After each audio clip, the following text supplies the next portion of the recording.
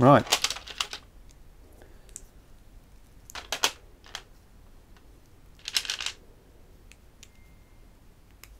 Oh no. 1, 2, 3, 4, 5, 6. Graphene.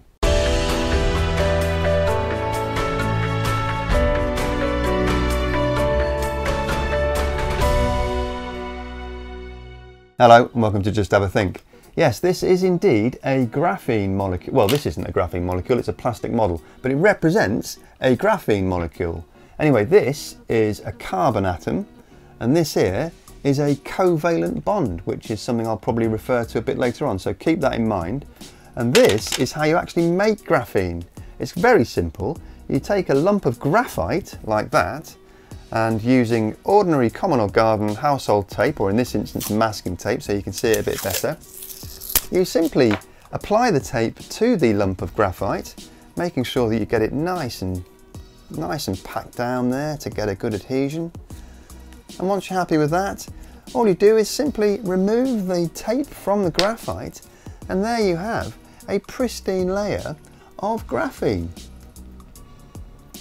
Not actually quite sure what you do with it after that. That's why I haven't got a Nobel Prize in physics. These two blokes do though.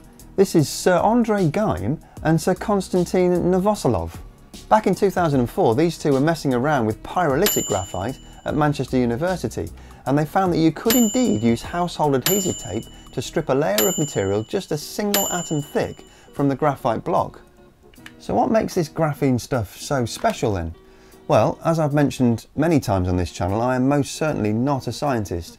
So what follows is a layman's attempt at trying to understand some pretty funky science. So if you're doing graphene in science at school or college, then make sure you read the comments in the section below after the video, or better still, maybe go and have a look at a proper science channel just to be on the safe side. Anyway, this is a carbon atom, as I mentioned before, and these atoms are held together by these covalent bonds, which is this grey bit here. Covalent means that each atom shares a pair of electrons.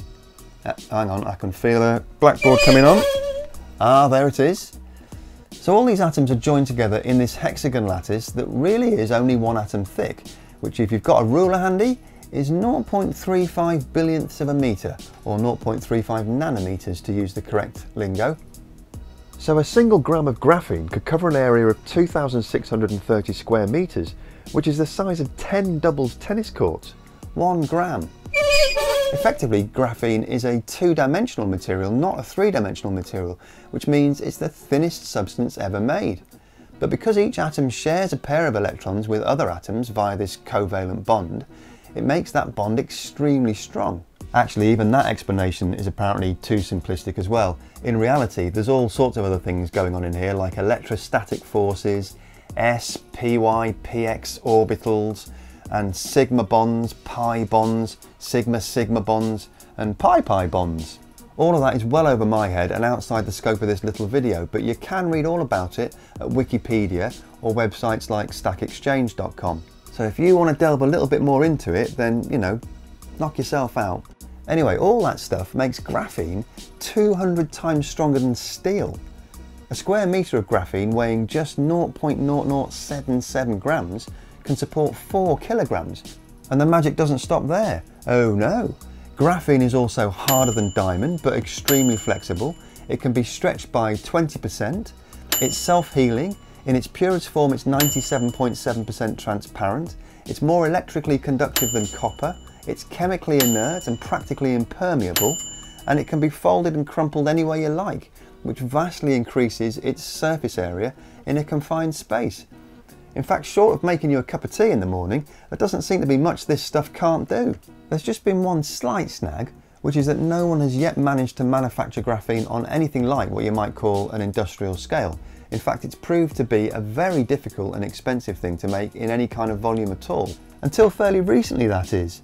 Following the very best traditions of the human approach to problem solving during the course of our existence on this planet, it was of course only a matter of time before one group of people decided to see if they could make more graphene more quickly by blowing stuff up. And remarkably enough, Turns out they could. Back at the beginning of 2017, a team from Kansas State University took a spark plug from a car and installed it inside a blast-proof chamber. Then they filled the chamber with acetylene gas and oxygen, which is combustible. Then they sealed it all up and put a spark across the plug. Now that did cause a bit of a bang, which I can imagine was jolly exciting. But there was some method in their madness, because acetylene, and actually ethylene, which would have worked just as well, are composed of hydrogen and carbon. So once all the hydrogen's been used up in the explosion, you are left with carbon that's able to bond with itself, and it does that in a way that forms graphene. Obviously not in nice sheets of material, but certainly in relatively large quantities compared to what's been achieved previously, so at least a step in the right direction. And then there's a team from MIT who announced back in April of 2018 that they've developed a continuous manufacturing process that produces long strips of high quality graphene. The researchers found that they were able to feed the foil continuously through the system, producing high quality graphene at a rate of 5 centimeters a minute. John Hart is Associate Professor of Mechanical Engineering and Director of the Laboratory of Manufacturing and Productivity at MIT. If this were in a factory, it'd be running 24/7, Hart says. You'd have big spools of foil feeding through like a printing press. So what's all that got to do with climate change and sustainable energy? Well, there's no doubt that if graphene manufacturing can be scaled up and the costs can come tumbling down, which is starting to look entirely feasible, then we may start to get some things going on at a global level that are actually beneficial to humankind. So here are just 4 ways that graphene could directly contribute towards a better and more sustainable future for all of us. Number 1. Concrete. Concrete is now a completely ubiquitous building material used all over the world, but it's the 3rd largest emitter of carbon dioxide after fossil fuel and land use change. For every tonne of cement produced, you get 1¼ tonnes of CO2 floating up into the atmosphere. So anything that can be done to reduce this has to be a good thing.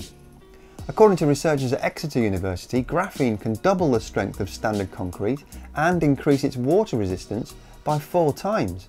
Potentially, that could halve the amount of cement being produced for concrete, with the consequent reduction in CO2 emissions.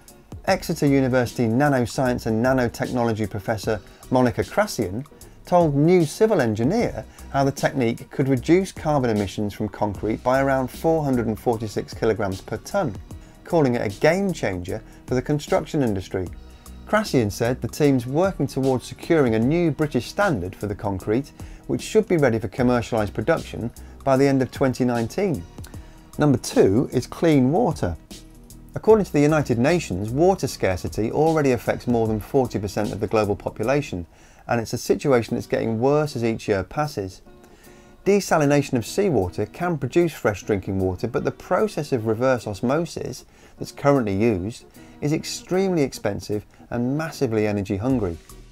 Several academic institutions around the world are working on graphene-based filters as an alternative to this costly process.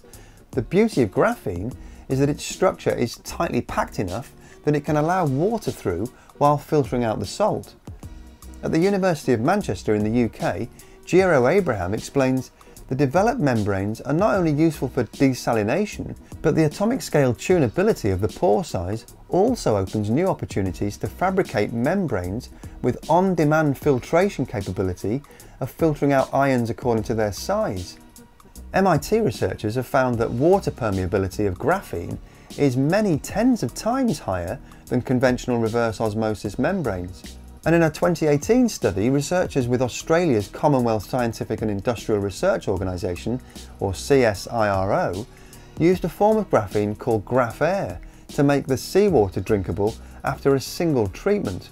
Researchers from Monash University and the University of Kentucky have developed graphene filters that can filter out anything larger than 1 nanometer. They say their filters could be used to filter chemicals, viruses or bacteria from a range of liquids. Number 3 is energy generation. This is where graphene may really excel because so many of its properties, including electrical conductivity, will come in useful in this arena. For a start, graphene can be used to make more versatile solar panels. The best photovoltaic panels available today are about 20 to 25% efficient. But scientists have found that graphene absorbs photons from a wider spectrum of sunlight, and these absorbed photons produce multiple electrons, and that apparently means a potential efficiency of more like 60%. Researchers at MIT have stated the ability to use graphene is making possible truly flexible, low-cost, transparent solar cells that can turn virtually any surface into a source of electrical power. Once you've produced all that lovely electrical energy, of course, you have to use it immediately, or you have to find some way of storing it, which brings us nicely to number 4, which is energy storage. There's a great piece about electricity storage at the Skeptical Science website written by Raduna back in 2015. Even back then, Raduna was telling us graphene has already been used to vastly improve the recharge time, reportedly 15 minutes, and increase the capacity by as much as 10 times of lithium batteries, supercapacitors, and supercapacitor battery hybrids. UCLA researchers have developed a new graphene-based material called holy graphene, enabling production of a capacitor that has unparalleled energy density, 10 times that of currently available supercapacitors. And in a report published just a couple of weeks ago in January 2019, the website grapheneinfo.com featured another group called Saint Jean Carbon, who are developing a graphene gel saltwater battery. According to the report, batteries based on this technology should charge faster, run longer, and theoretically may last indefinitely. The project's long-term goal is to have a series of 3 full production batteries ready for launch in spring of 2020. And graphene's getting some serious backing now. Back in 2013, the European Union set up the Graphene flagship, which aims to be a centre of excellence for the development of graphene and all its various applications. At their website, graphene-flagship.eu, they explain the Graphene flagship is a future and emerging technology flagship by the European Commission. With a budget of €1 billion, the Graphene flagship represents a new form of joint coordinated research on an unprecedented scale, forming Europe's biggest ever research initiative. It's a great example of a continent scale initiative aimed at continent scale or even global scale solutions to the challenges we'll face as we go through the 21st century. And it'll almost certainly help with the implementation of the distributed smart electrical grid that's being rolled out across the European mainland and that's already revolutionising the way that energy is produced, stored and shared across country borders and time zones. That's it for this week. I hope you enjoyed the programme. If you did, then please hit the like button and share the link with your friends. Subscribing to the channel is absolutely free and it shows your support for what we're trying to do here at Just Have a Think. And you can do that very simply by clicking on this link here. As ever, thank you very much for watching. Have a great week and remember to just have a think. See you next week.